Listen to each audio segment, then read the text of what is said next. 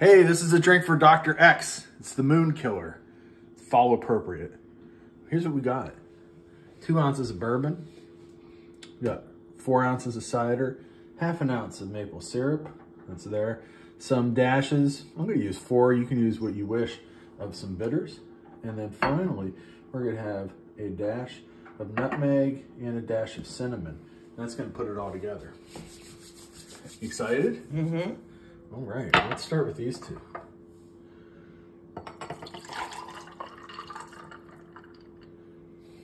This is going to be very fall-tastic for November 2nd is when we're shooting this.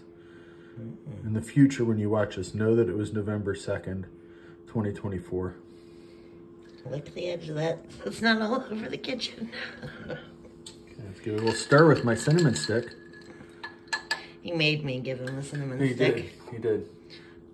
This is a very special formula for Dr. X. 2, 3, 4. I used orange bitters instead of the other bitters, but who cares? That's a dash, and then let's stir it again so we don't have a clump.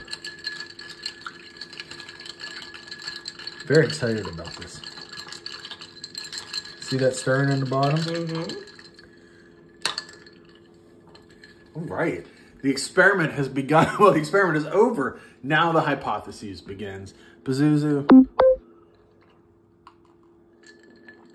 Oh my gosh, is that good? So smooth.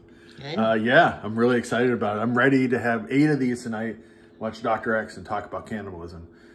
See you later.